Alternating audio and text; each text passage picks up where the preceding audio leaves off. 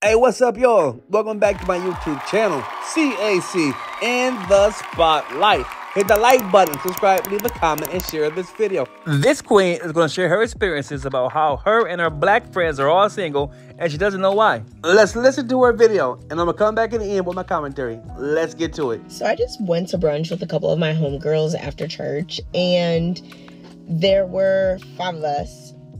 4 of us were black, 1 was white. And the 4 of us black girls were single, and the white girl is in a happy, healthy, thriving relationship. Her partner is Hispanic, and they have been dating for a few months now, but like the normal progression: met, hit it off, went on a few dates, got in a relationship, long distance right now, meeting parents soon. Like the normal. Okay, no gray, no limbo, no nothing like that. And then me and all my black homegirls are talking about our relationship status, and all of us are all of us are single for sure. All of us are like actively dating, some more active than others, but nonetheless single.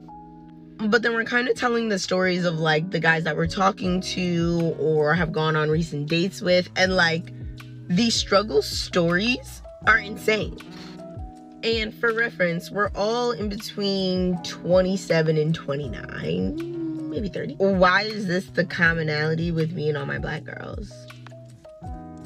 Like faithfully, not just this group of black girls, but like so many, my closest friends, my black girlies that I've met on assignments, out, like all my black girlies that exclusively date black men are on a struggle bus.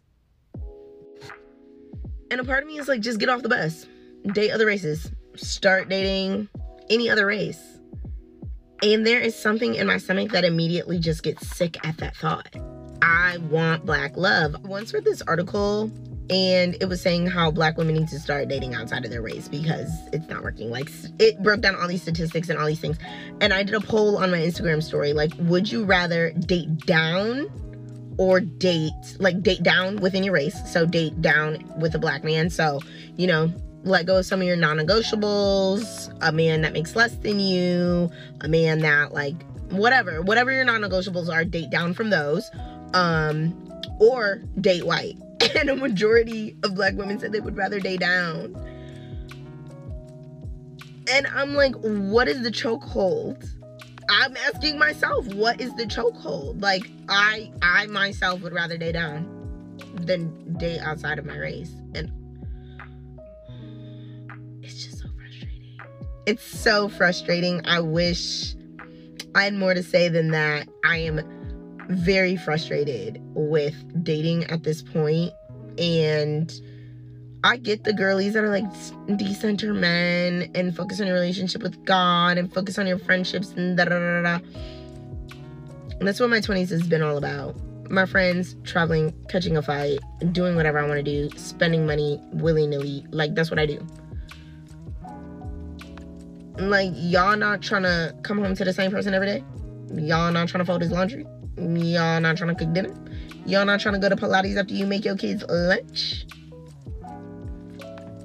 Oh, we got different goals. Right off the bat, let me give it to you like this. Men from other countries are not trying to fly to the USA to rescue, swoop up, or save black chicks because your appearance value is awful. Your attitude stinks. Men are not trying to deal with non-cooperative, combative, selfish, entitled women. So a black woman from the USA finding a man from a foreign country for a serious relationship, forget about it. And then the men right there in your nearest vicinity, you turn them off and you run them away. Look at how you talk about the black men, like you're downgrading. You have to lower your standards. You have to readjust your non-negotiables. You're tired of being on a struggle bus because you're dating black men.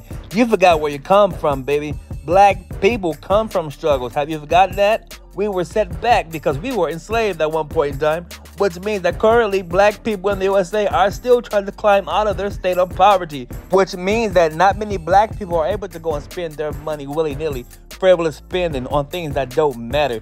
Black men in the age range that you mentioned, 27 to 29, they're building for their future.